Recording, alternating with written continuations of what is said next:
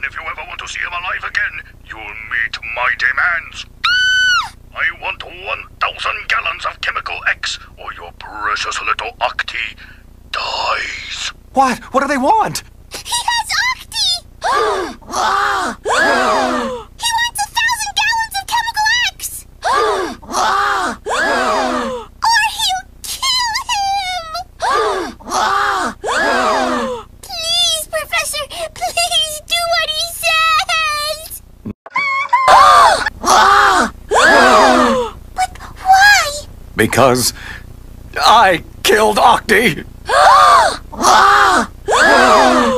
why? I can understand Buttercup because she's so mean. Hey! And Blossom because she's so bossy. Hey! And Miss Keen because she wants me to pay attention. Hey! Oh, no, that's right. And the Mayor because he's a big baby. I am not a baby! But you! I never thought you would do anything to hurt me. Why didn't you tell me? I wanted to tell you what happened, but I didn't get a chance to.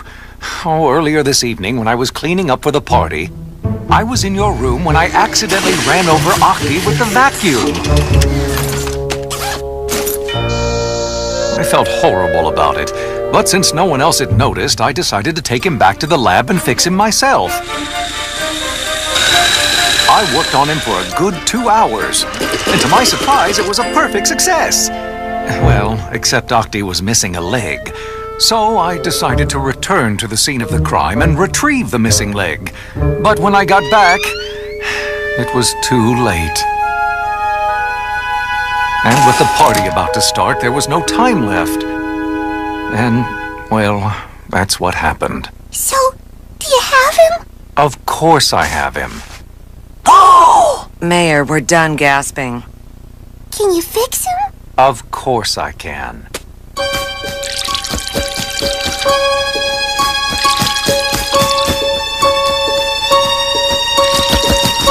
Oh, it doesn't fit!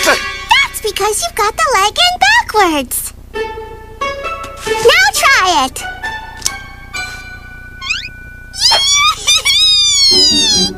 Oh, Octi, I'll never let you out of my sight again.